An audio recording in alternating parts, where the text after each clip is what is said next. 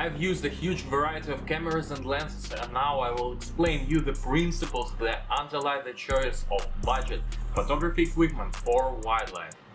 The price from 1 to 3,000 euros for the whole kit is the best value for money. What about second-hand photo equipment? Well, I'm doing wildlife photography for decades and I have never owned new cameras or lenses in my life, because I don't want to spend money on something that won't bring me a monetary profit. I operate optics in extreme conditions and I like to try different photo equipment. When assessing the budget, I ask you to take into account that the equipment may break down. You may want to buy accessories such as tripod, filters, batteries, memory cards, drones. If you want to break into commercial wildlife photography, I want to warn you, it's impossible to earn money in wildlife photography, at least without putting your whole life on it. Photo stocks already have all the good shots, artificial neural network will make better pictures for a lower price, photo exhibitions are crap, and the best photo of the wild animal already exists. Autofocus. If you want to test your skills, you can use manual optics. The possibilities of modern mirrorless cameras have renewed interest in manual optics. But still, I don't recommend you to do it because it's pretty hard. Stabilization. In most cases, it will come in handy. You don't have to mess with the tripod. It's much cheaper to buy a stabilized lens and set a lower shutter speed than to purchase fast, heavy optics.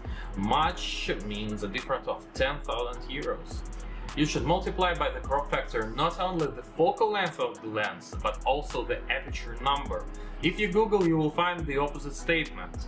But you can just believe me or take your time and effort to sort out this unpleasant situation. Then no one will be able to tell you that Olympus 300mm f4 is the same as full-frame 600mm f4. And this statement is equally true for crop sensors, post-processing in applications and teleconverters. This is generally the most important thing you need to understand. Weight and size matters. The purpose of wildlife photography is to enjoy the process. Huge lenses will not only stay at home due to the fact that you don't want to take them with you, but also they are more difficult to use. And don't forget that on the plane the lens should be carried only in hand luggage. Focal length of 600mm is not needed because of the heat distortion. I face this problem all the time regardless of the location and the time of the year.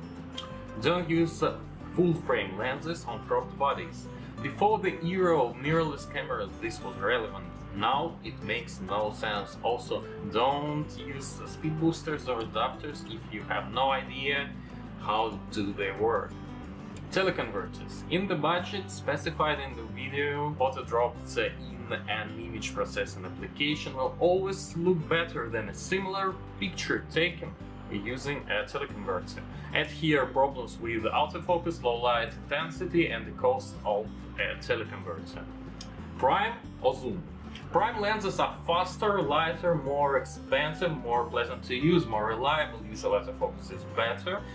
They're usually sharper and they teach you how to use both eyes when photographing, which is a mandatory skill for dynamic scenes like bird in flight. Mirrorless cropped cameras are uncomfortable in hand because of their size, but nothing critical, not worth mentioning at all. We're not talking about professional photography here. Sharpness is not accidentally at the end of the list. It's not all about sharpness. Oh, that's it!